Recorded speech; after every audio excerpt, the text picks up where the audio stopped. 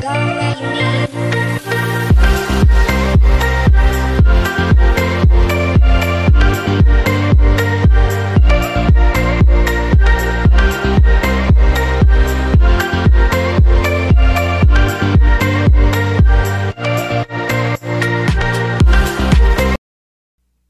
Hey guys, what is up? It is Carl Planken with Plankens Networking, and today we are going to be showing you guys how to install antivirus on your personal PC.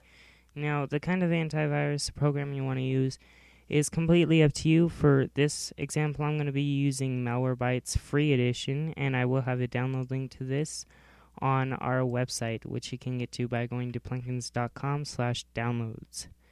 So first thing we're going to do is find where we downloaded our program. For me, that's going to be under my desktop, and it's going to be Malwarebytes Anti-Malware. We're going to click Run.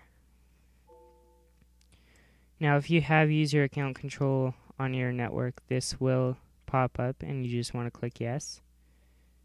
We're going to close this and click OK.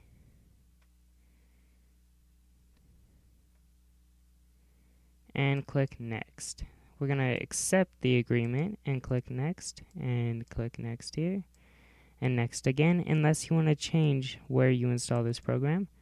And then we'll let it create an area for the start menu. This usually is only for Windows 7 and XP and Vista, I believe, but we'll let it do it anyways, just in case. So we're going to click Next there. We'll create a desktop icon and then click Next and install. Now we're just going to wait for this to load.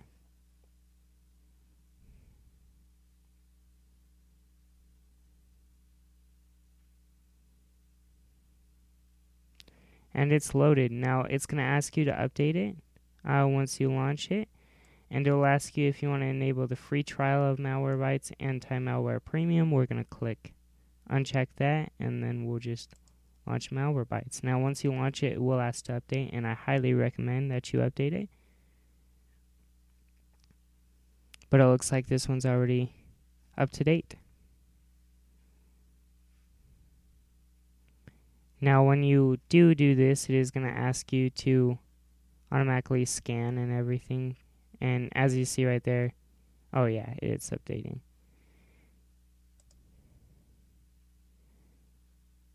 And there are no updates available. So that's all for today's video, you guys. And in my next video, I'll show you guys how to do a scan with Malwarebytes.